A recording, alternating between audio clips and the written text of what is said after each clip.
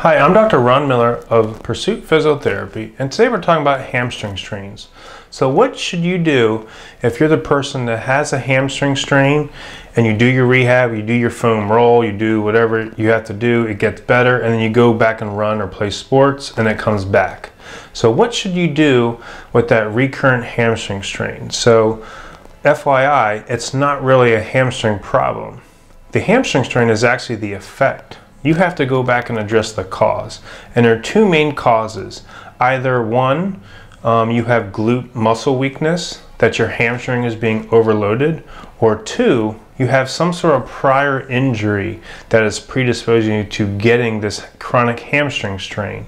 So if you're suffering from this chronic hamstring strain that's not getting better, give us a call. We'll get you in for a thorough eval. We'll solve this problem of why your hamstring pain keeps coming back.